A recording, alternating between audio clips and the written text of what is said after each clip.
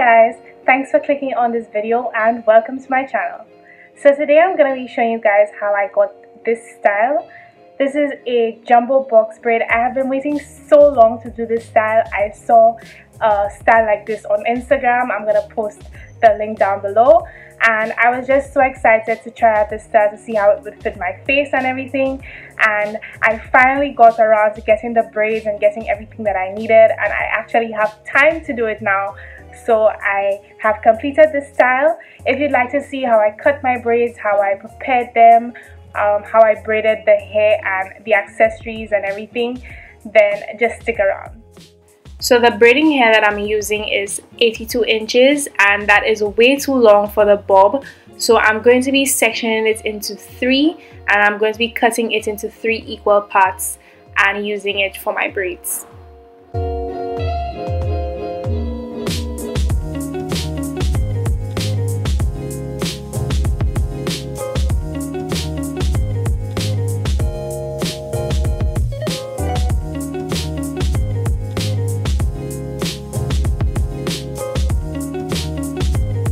So I section my hair first and then I braid. I section per row and braid that row, and then I would section another row again.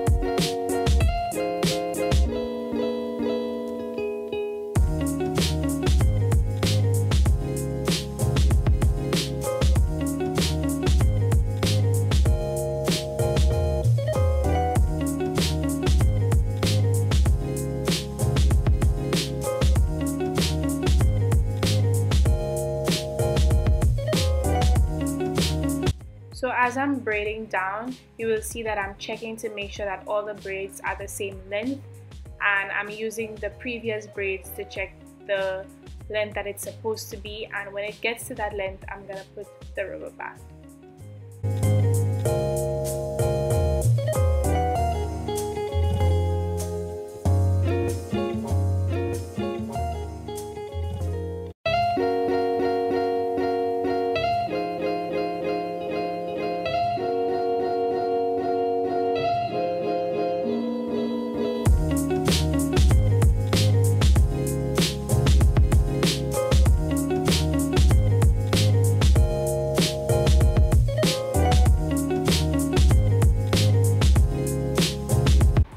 So with this section of hair, my natural hair is too thick, and so as you can see, I am splitting it into 2 sections and adding it to the braiding hair, and then I am starting to braid.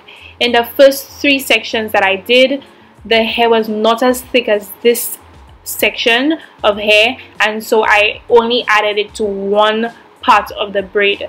But this section is too thick, and so I need to add it, split it in 2 and then add it. As you can see, if you can see now, I am trying to conceal my natural hair by putting the braid over my natural hair. So this is called the tucking method, so that your braid comes out very neat and you don't see your natural hair.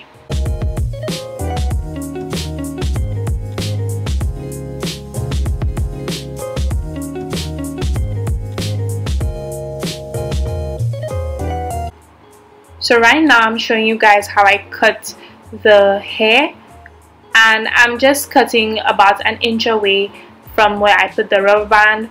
And because I did not feather the hair, I didn't think that I needed to, but apparently I did. Because I did not feather the hair, the ends of the braid came out a little thick, so I just add an extra rubber band along the length of where I cut, and so the ends of the hair would come out a little thinner. But if you're doing this, you can feather your hair first so that you won't have this problem.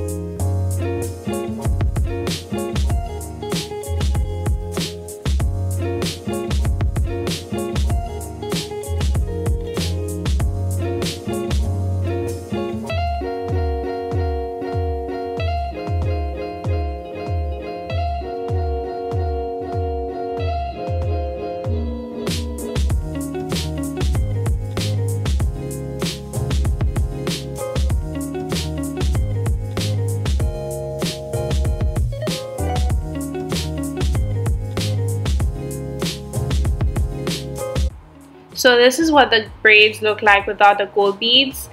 I use each third. Remember that we cut the 82-inch hair into 3 parts. I use each third to make 4 braids, and I use 2 packets in total.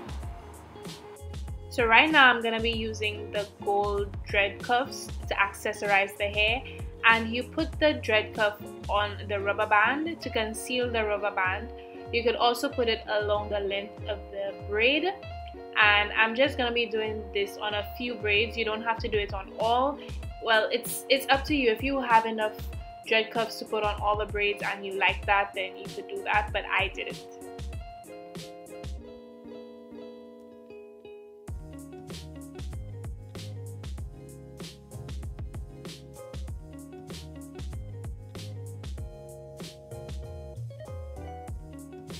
So guys, this is the finished product. I hope that you enjoyed this video. If you have any questions or anything that I did not cover in this video, be sure to comment down below and I will answer your comments. If you do try out this style, be sure to tag me on Instagram. My information is down in the description box below.